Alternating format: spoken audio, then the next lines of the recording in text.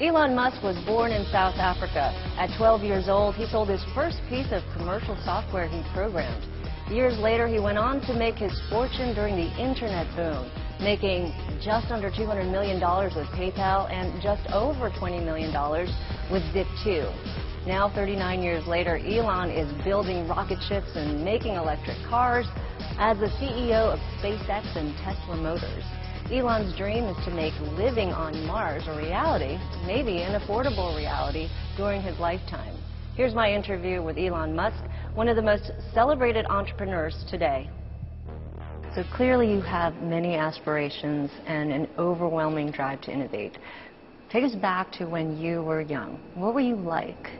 What did you do? And how was motivation and drive sort of manifested and cultivated? So I definitely was very driven as a kid and very willful. One of the things that I remember most from my childhood is I was, I think, 6 or something, maybe around that age. I was just learning to read, basically, and I was grounded one afternoon and prevented from going to play with my cousins who lived on the other side of town. And I disagreed with this, so I escaped from my nanny and walked across town. At 6? Yeah. Okay. And I could barely read the road signs. So, I mean, irrespective, this was obviously a very foolish thing to do because something terrible could have happened to me. I could have been kidnapped or run over or something like that. Right. But I was so determined to go play with my cousins that I basically walked clear across the city, the capital city. At 6 years old? Yeah. And then you made it there, so you're successful, so you figured I can do anything I want. I wouldn't say it was quite like that. Until you got grounded. My mom got really freaked out because she saw me, just as I was getting to my cousin's house, she saw me walking along the sidewalk and flipped out because she didn't know how I got there. And then I saw her and I ran and climbed up a tree and I wouldn't come down until they promised they wouldn't punish me and that I could play with my cousins. And so they never punished you? I didn't get punished, actually, but they didn't let me play with my cousins either. Well, that's good. So your parents were influential in some ways. They took care of you, even though they let you, find your way across town by yourself. But how did they influence you? Did they make you read? Did they encourage, education? Did they make you go to science camp? Did they make you build things?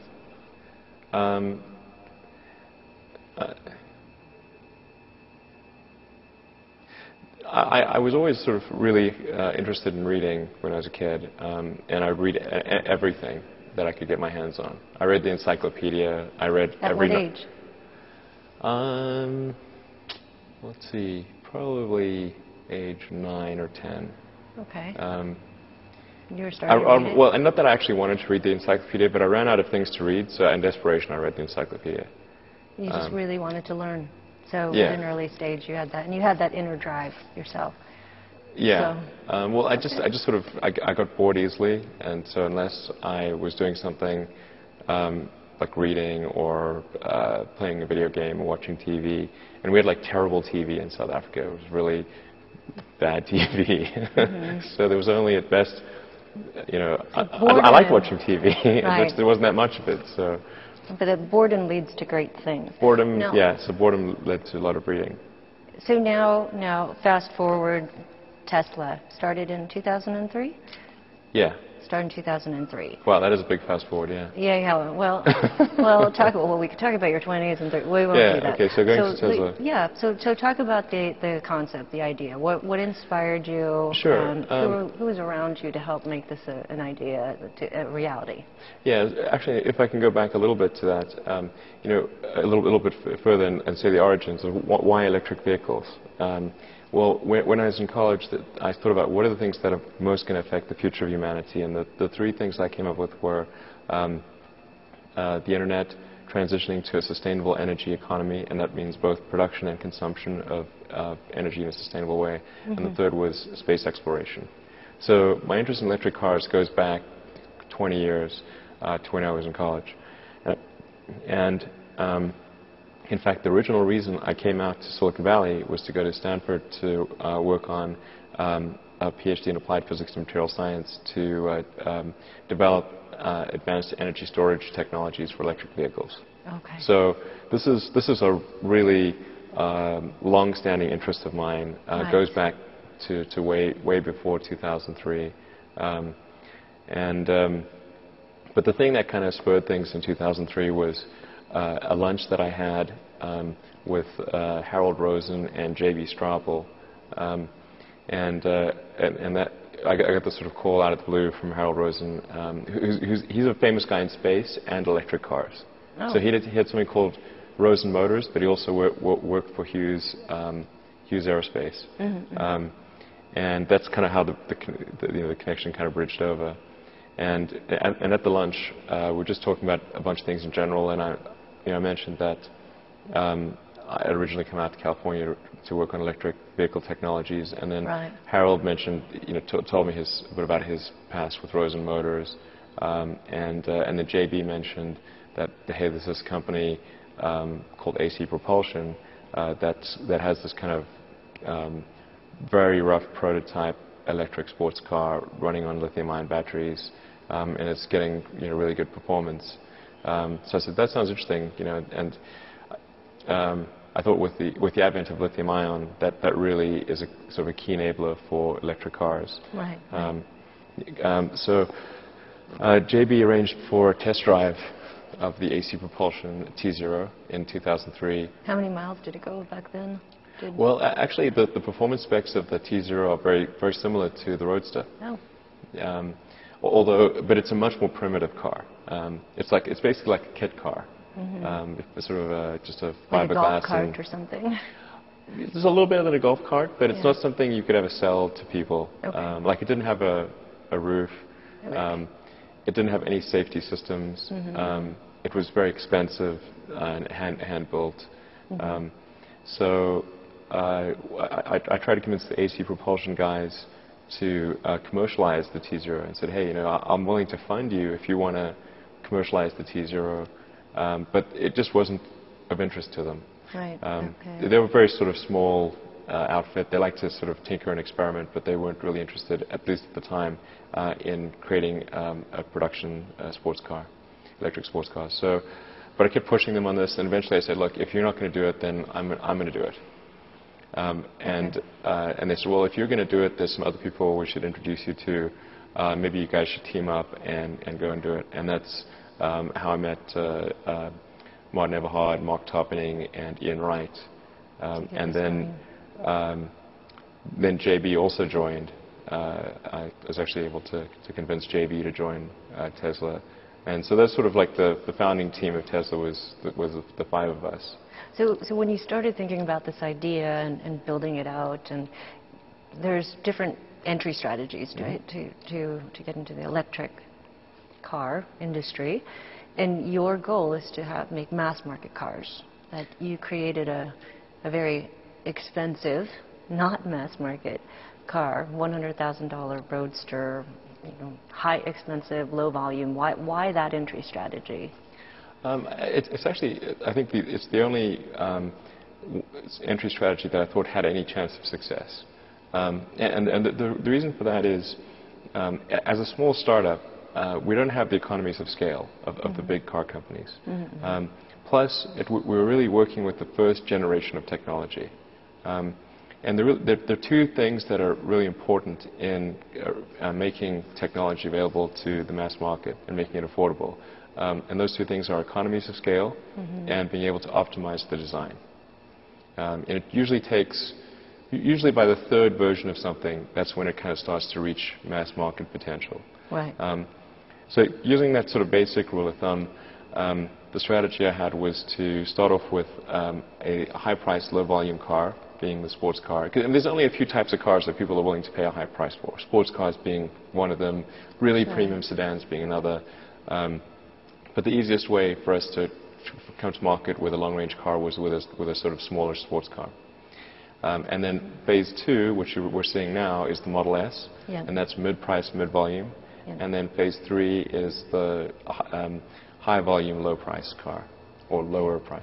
Right. Yeah. Now, you raised $260 million from your IPO, Yeah. about $325 million or so in private capital, and almost $500 million in federal loans to get your cars to market. Correct? Yeah. I'd have to check on the number for the private capital. I'm not sure it's 300. Oh, okay. I think it's less than that. Okay. But several. Well, a couple hundred million. A couple Let's say $100 million it's here or there. Okay. Call it a couple $100 million in private capital. You raised the money. A couple $100 million in IPO, and then half of the 460 almost million $500 million in government loans. In government loans. Although it's important to point out, we've actually only exercised $50 million of the government loans. Okay. Yeah, so it's Okay. only a small portion of it, money. and that only started this year in February. Okay. One of the common misperceptions out there is that we got bailed out by the government last year, because that's very common, isn't it? or to say everybody's getting bailed out. But actually, the first government cash we received was only earlier this year in February. Okay.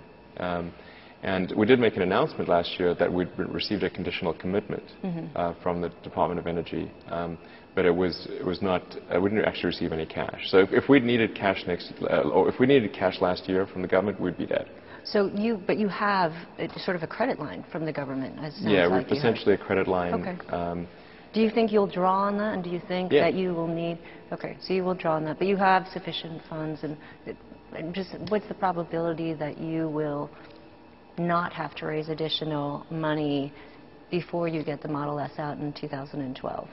Well, I think we have really, it's very unlikely that we will need to raise additional money for the Model S program. I feel very confident being able to complete the Model S program for something very close to what we have budgeted, which is on the order of $500 million in total.